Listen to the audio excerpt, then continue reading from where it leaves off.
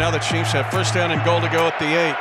They're going to flip it to Hardman, going left, gets a block inside the 5. Hardman squeezes into the end zone. Touchdown, Kansas City on a flip pass. Got to get in there one shot. Get in there. I told you, we get inside that 5. They run jet sweep, I'm going to score. Handoff goes to the right side on a jet sweep. Mecole Hardman 15 inside the 10, breaks a tackle, stays in bounds, and hops into the end zone. Touchdown, Kansas City. It is a jet sweep of 25 yards to the sweet nectar of the end zone. They're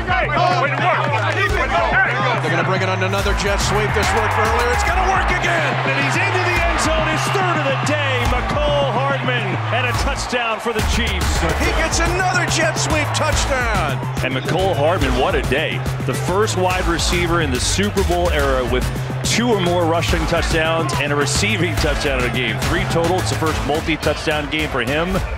So the first person to do it? Oh, the first person to do it? I bet. See this. Hey, I got a good call, man. I'm gonna let y'all see that on the internet on what I did today. You know what I'm saying? I ain't gonna say it right now.